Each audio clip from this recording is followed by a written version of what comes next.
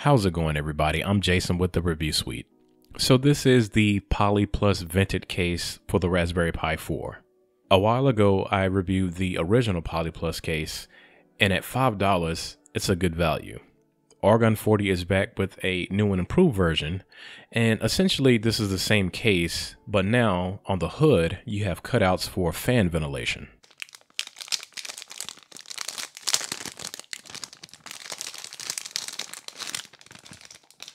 I purchased this case with my own money from Amazon, and it retails for $11 US. This kit includes the Argon Forty Mini Fan Hat, and we'll talk about this in a minute. Now, as I mentioned earlier, the Poly Plus Vented Case is the same form factor as the original Poly Plus case. You can remove the hood, and it still gives you access to the GPIO pins, power over Ethernet pins, and camera ports. There are no screws in this case, so everything snaps together. Now, as I mentioned, this case comes in a kit that includes the Argon Mini Fan Hat. The Mini Fan Hat has a heat sink that comes in direct contact with the Raspberry Pi 4 CPU. It also has a switch for power on, off, and PWM control. When you look at the Mini Fan Hat next to the original Fan Hat, it's a lot smaller and it uses fewer GPIO pins. You'll have to edit the config.txt file in order for the fan to work during PWM mode, and I'll show you that in a minute.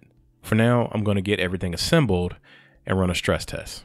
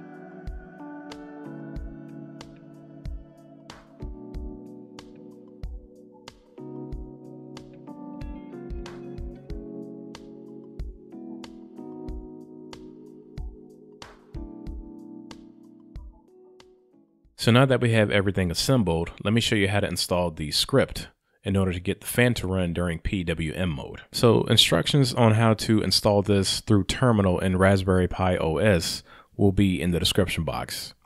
Right now I'm on my Windows PC and I have my SD card plugged in.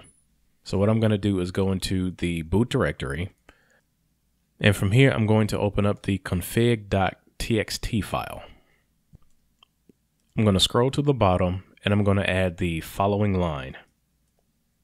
dtoverlay equals gpio-fan, gpiopin equals 18, temp equals 55000. So whenever the CPU fan reaches 55 degrees Celsius, the Mini Fan Hat will activate. Now, if you want, you can make changes to when the fan activates by changing the temperature. So let's say, for example, you want it to start when the CPU reaches 40 degrees Celsius. All you have to do is change the 55,000 to 40,000 and you'll be good to go. From here, I'm going to click Save and close my File Explorer and eject my micro SD card.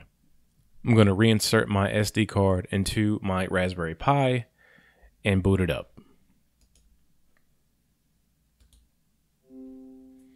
So to test temperatures, I'm running Stressberry, and I ran this test for 30 minutes on all 4 cores at the 1.5 gigahertz base clock.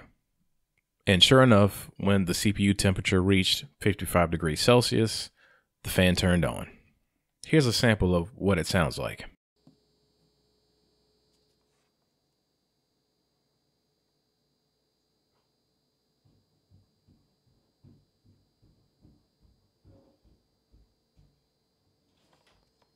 During the test, the CPU reached a maximum of 63 degrees Celsius. Now, other than getting that mic'd up recording of the fan noise, the hood was on the entire time. I didn't bother to run this test with an overclock because, for one, I don't necessarily need to overclock my Raspberry Pi 4, but if you guys want to see that in the future, please let me know in the comments below. But for base settings coupled with the low fan noise, I'm pretty pleased with this. Overall, I think the Poly Plus Vented Case is a very nice improvement over the original Poly case. If for some reason you still want the original Poly Plus case, you'll have to order it from Argon Forty's website directly. But for reasons just demonstrated in this video, this kit is the better deal. The fact that you have active cooling and access to some of the GPIO ports with this kit makes it all worth it. But that's going to do it for this video.